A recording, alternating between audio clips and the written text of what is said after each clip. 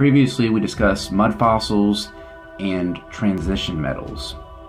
Let's continue with how Roger has explained in several of his videos how biological matter transitions into stone naturally, and how gigantic structures in nature, such as mountains and quote-unquote man-made structures, were originally alive using objective reasoning.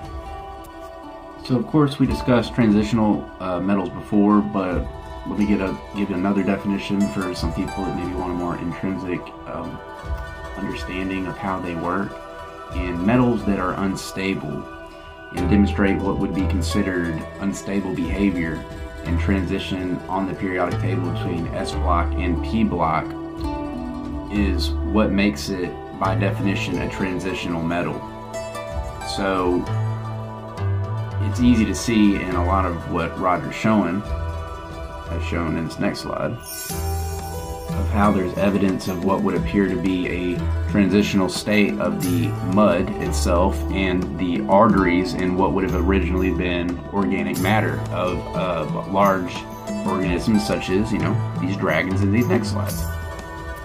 So according to Mudfossil University, this is Quetzalcoatl, and you can see here I'm sitting right below his large chest that's just taking up the entire eastern seaboard of the United States, and his feathery wings as described in Mudfossil University.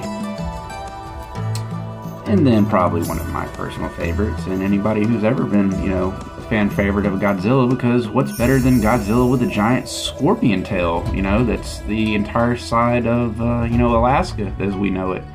It's just interesting to look at these things with your mind's eye open, especially in the consideration of how things, when they die,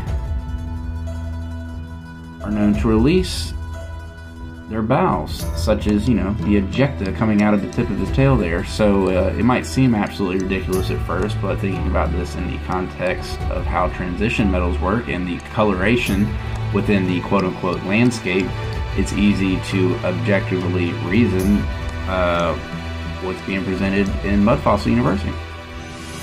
And of course, in how you can see, in the Colossus, where there was previously an injury of some sort, whether it was what would be considered a Gorgon weapon, or a fascis, or something else.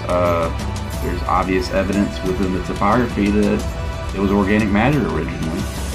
So comment down below, let me know what you guys think, and see you guys in the next video.